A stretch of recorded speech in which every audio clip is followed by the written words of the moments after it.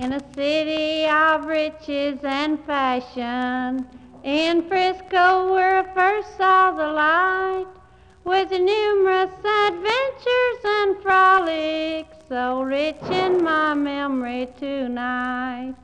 One evening while out on a ramble, the hour was just about 9, when I met a young maiden in Frisco on the corner of Cherry and Pine. On her face there was beauty of nature, her eyes they seemed to expand, her hair so rich and so brilliant, entwined in a blue velvet band. We strolled down the lone street together. In my pocket she placed her snow hand. She planted the evidence on me, oh, the girl in the blue velvet band. We heard the wild scream of the siren, and the girl in the blue velvet band. She left me to face all the trouble for a diamond that was worth 10 brands. That night when bedtime was nearing, I was standing there close to the bar. I fancied I heard a voice calling far out on the ocean of stars. They sent me to San Quentin prison. God knows I'm an innocent man, to serve 10 years in the prison for the girl in the blue velvet band. I'll be out in a week, then I'm leaving, but I'll carry the name of the man that served 10 years in the prison for the girl in the blue velvet band. But when I get out, I'll endeavor to live in some other land. I'll bid farewell to old Frisco and the grave of my blue velvet band. And we'll try. I am a bonded highwayman, Cole Younger is my name. Through many a temptation I've brought my friends to shame. For the robbing of the Northfield Bank, they say I can't deny. And now I am a poor prisoner, in the Stillwater jail I lie. Come listen, comrades, listen, a story I will tell of a California miner on whom my fate befell. We robbed him of his money, boys, and bid him go his way, and that I'll always be sorry of until my dying day.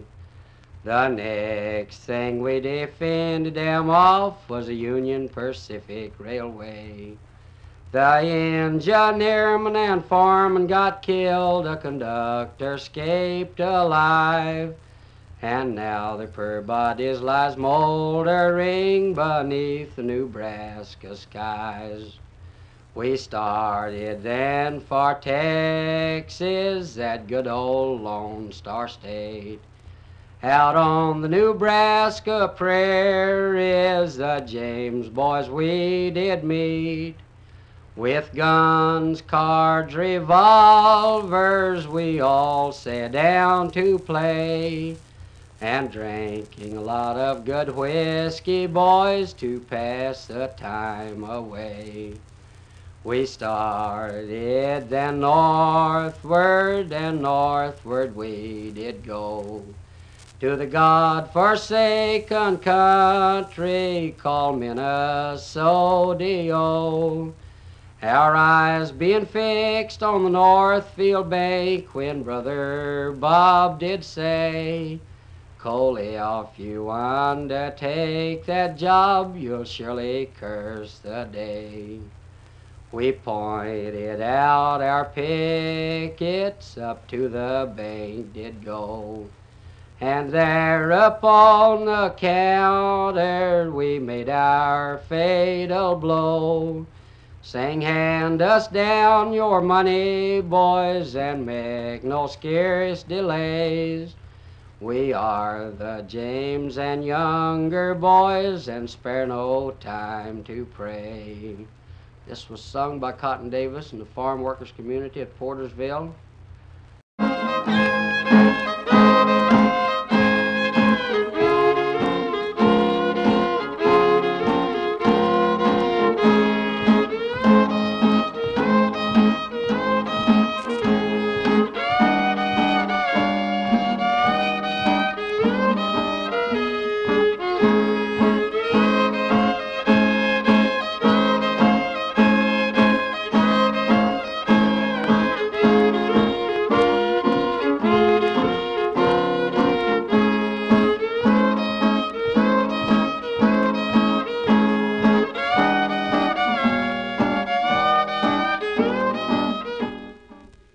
Come all you jolly highwaymen and outlaws of our land, who's kind to live in slavery or wear a convict's brand. Attention pay to what I say, and value it if you do, while I relate the natural fate of bold Jack Donahue. This bold adopted highwayman, as you may understand, transported by a natural life from Ireland's happy land, from doubling down while I renown, from his first breath he drew. His deeds of honor entitled him to bold Jack Donahue. And when he effected his escape, to rob he went straightway. The people were afraid of him to travel night or day, for every day in the newspapers they were reading of something new concerning this bold highwayman called bold Jack Donahue. Wheelwright, McClellan's, Bill Collins, and also Winslow. These were the four associates of bold Jack Donahue. Bold Donahue and his comrade rode out one afternoon, not thinking of the hands of death that may o'ersail them soon. But he burst police to their surprise, they quickly rode in view, and in quick turn a dead advance to take bold Donahue. Bold Donahue to his comrade rode out one afternoon, not thinking of the hands of death that may o'ersail them soon. I messed up. Take it off.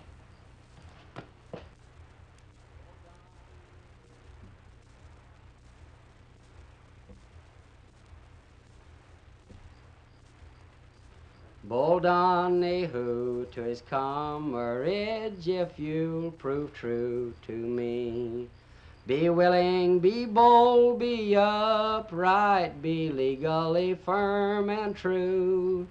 This day we'll gain our liberty, said bold Jack Donahue. Oh no, said cowardly Winslow, to that we won't agree. For you see, they are 15 of them, and it's best for us to flee. For if we stay, we'll lose the day, and the battle we will rue. Be gone from me, you cowardly dog, said bold Jack Donahue. The sergeant unto Donahue, what do you, Carobine? Do you intend to fight us, or unto us resign? To surrender to such cowardly dogs is something I never would do. I'll fight this day until I die, said bold Jack Donahue. The sergeant and the corporal, their men they did divide, while some rode in behind him and others at his side.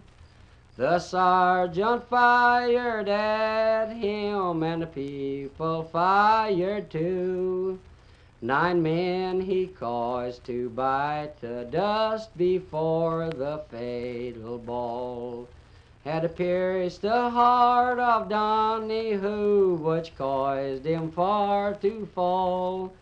And when he closed his trembling eyes, he bid this world adieu. Dear Christians, all pray for the soul of bold Jack Donahue. 3 years ago, when Jack and Joe set sail across the foam, each vowed a fortune he would earn before returning home.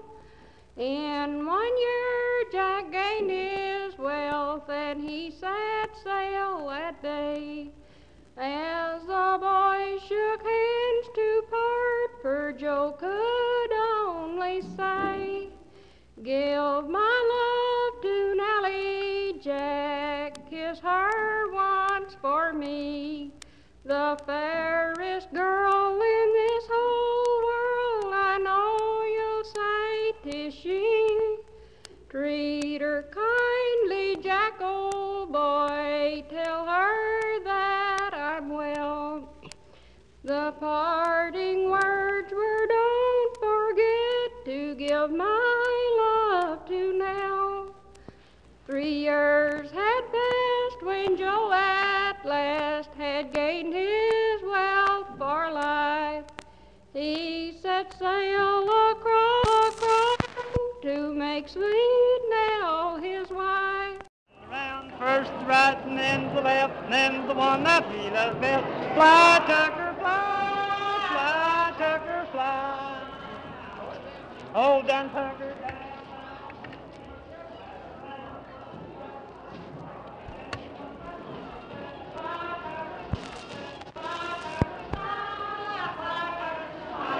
All of you sing.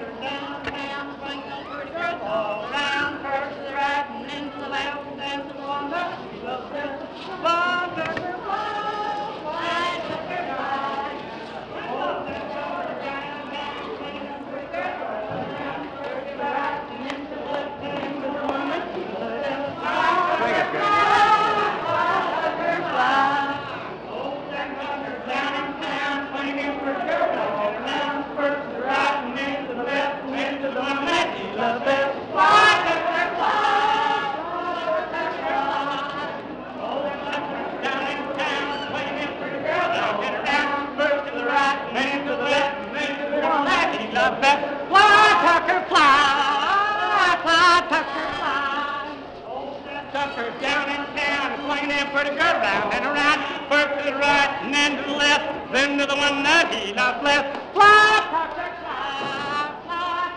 fly. Holding Tucker down in town, swinging out pretty good round and around, first to the right and then to the left, then to the one that he loves best. Fly, Tucker, fly.